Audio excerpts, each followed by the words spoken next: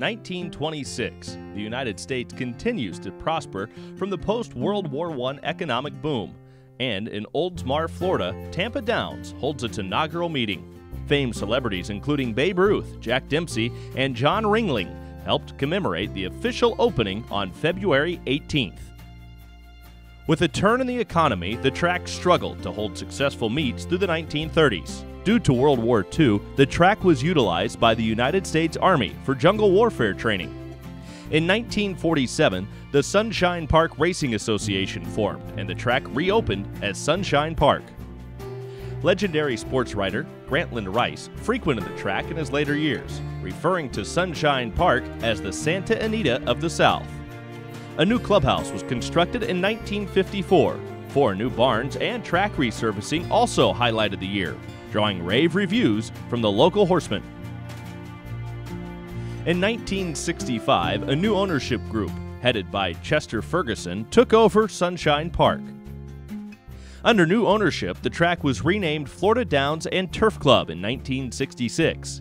Within 3 years, a new $800,000 grandstand was constructed with seating for 6,000 people. In 1972, a Tampa industrialist by the name of Sam F. Davis took control of Florida Downs. Under his control, the track set a season record for total handle of $11 million. In March of 1980, famed New York Yankees owner George Steinbrenner bought a major share in Florida Downs for an undisclosed price and renamed the track Tampa Bay Downs. A lifelong racing fan, he would own and breed racehorses at Kinsman Farm until his death in 2010. Sam F. Davis retired in 1980. To honor his contribution, the track runs the Sam F. Davis Stakes, a premier race for 3-year-olds en route to the Kentucky Derby. Jockey Richard DePass became the first jockey in history to go 7 for 7 on a single card. Apprentice jockey Julie Crone earned her first career victory at Tampa Bay Downs in 1981. She would go on to become one of the most successful female jockeys in history, with 3,704 career wins. Julie Crone was inducted into the National Racing and Museum Hall of Fame in 2000. Slew of Gold participated in the 1983 Tampa Bay Derby. He finished second, but went on to win 7 Grade 1 races and earned 2 Eclipse Awards. In 1985, Tampa Bay Downs brought Richard Grunger to the announcer's booth. Prior to calling the races in Oldsmar, he called races in Western Canada and the Pacific Northwest. He is the current announcer to this day. Current owner Stella Thayer first assumed control of Tampa Bay Downs in 1986 with her brother Howell Ferguson. They made a $16.2 million bid a month before the start of the season to take the reins of the facility. Lorraine King is named general manager, completing what is believed to be the first instance of separate female ownership and management. In 1988, Rockin' Ronnie Allen Jr. became the first jockey in track history to surpass 100 victories in a single season. That same year, Hall of Fame horse trainer Woody Stevens entered Cephas in the Tampa Bay Derby. Cephas closed from 25 lengths off the lead to win, and would go on to capture the Pennsylvania Derby. Intertrack wagering debuted in Florida in 1989, and Tampa Bay Downs remained open year-round as a simulcast facility. This allowed bettors to wager on tracks from across the country while at Tampa Bay Downs. A rare tornado struck the backside in 1991. Several barn roofs were torn away, and races were canceled the subsequent day. With 123 wins, jockey Willie Martinez set a single-season record in 1992. That number included 3 local stakes victories. Martinez would go on to win the Breeders' Cup Sprint aboard Triniberg in 2012. Locally based, not surprising, trained by Judd Van Warp, won the Pelican Stakes in 1995. He would go on to amass 23 career victories and win the 1995 Eclipse Award for Champion Sprinter. Peter Berube became the comptroller at Tampa Bay Downs. Today, he serves as vice president and general manager. His team includes vice president of marketing and publicity Margot Flynn, vice president of finance Greg Gallion, vice president of facilities and track surfaces Tommy McLaughlin, and vice president Hal Ferguson. To the delight of fans and horsemen alike, A turf course was approved in 1997. Grass was planted in September of that year, and the new course would officially open in 1998. Hall of Fame rider Jerry Bailey would show up at Tampa Bay Downs in 1997 to pilot Ziti in the Tampa Bay Derby. Ziti, trained by fellow Hall of Famer Bill Mott, would win as the race favorite. Three-time graded stakes winner Secret Status won the Florida Oaks in gate-to-wire fashion in 2000.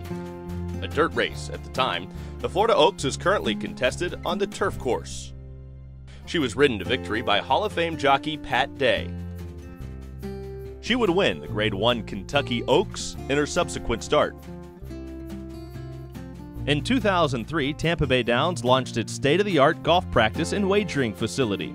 The area included a 270-yard driving range, putting and short game areas, as well as a fully stocked pro shop. In 2004, the new 7-furlong chute was installed. Today, several local stakes, including the Pasco and Gasparilla, are contested at this unique distance. That same year, the Silks Poker Room opened and remains an instant hit with local poker enthusiasts. The Silks Poker Room offers unique games for all players, including 3-card poker and Ultimate Texas Hold'em. To improve the fan experience, a video board was installed in the track's infield prior to the 2007 racing season. That same year, the Carl Nafzger-trained Street Sense prevailed by a nose in the Tampa Bay Derby, beating the favorite any given Saturday. Street Sense would go on to become the first Tampa Bay Derby winner to win the Kentucky Derby 2 months later. 2008 saw several star runners pass through Tampa Bay Downs. Eclipse award-winning champion 2-year-old colt War Pass participated in the Tampa Bay Derby, though failed to beat any horse to the wire. Dreaming of Anna, an Eclipse Award winner at 2, won both the Endeavor and Hillsborough Stakes that same year. Like Street Sense before, Tampa Bay Downs saw another Kentucky Derby winner pass through in 2010. Super Saver, trained by Todd Pletcher, was unable to get to the wire in front of the 2010 Tampa Bay Derby field. However, 2 starts later, he would go on to pull the 8-1 upset in the Run for the Roses.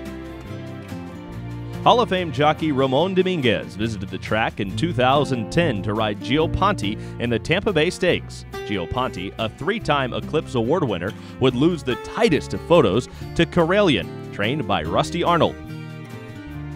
A new track record was set in 2015 for most wins by a jockey in a single season. Antonio Gallardo, a native of Cadiz, Spain, would total 147 victories for the meet and finish second in the country for most wins in a calendar year with 320 victories. 2-time Eclipse Award winner and Breeders' Cup Mile winner Tepin, trained by Mark Cassie, entered the starting gate as the race favorite in the 2016 Hillsborough Stakes. She had previously won the Endeavor Stakes that same year. In a thriller, she would run down pace setter Isabella Sings in the final 16th of a mile to the delight of over 10,200 fans in attendance. In 2017, Todd Pletcher took the road to the Kentucky Derby through Tampa Bay Downs once again, sending Always Dreaming to Tampa to break his maiden. Hall of Fame rider John Velazquez made the trip to Oldsmar to ride Always Dreaming. The 3-year-old would go on to win both the Florida and Kentucky Derbies. That same year, Todd Pletcher would again make an impact at Tampa Bay Downs, winning the Tampa Bay Derby with Tapwrit. In June, Tapwrit pulled a mild 5-1 upset in the Belmont Stakes. The Gray Colt was piloted by Jose Ortiz, winner of the Eclipse Award for Outstanding Jockey in 2017. In 2018, Eclipse Award-winning trainer Dale Romans visited Tampa Bay Downs, bringing with him CS in Charge, a talented filly to compete in the Suncoast. Dismissed as the 4th choice in the wagering, CS in Charge would cross the wire to be victorious by nearly 2 lengths. On that same day, 2017 Eclipse Award winner Live Oak Plantation's World Approval won the Grade 3 Tampa Bay Stakes, making it his 4th straight graded stakes victory. Don't forget, Tampa Bay Downs currently hosts live thoroughbred racing November through May. The track is open every day for simulcast wagering, no limits poker action, and tournament play in the Silks Poker Room. and golf fun and instruction at the Downs Golf Practice Facility.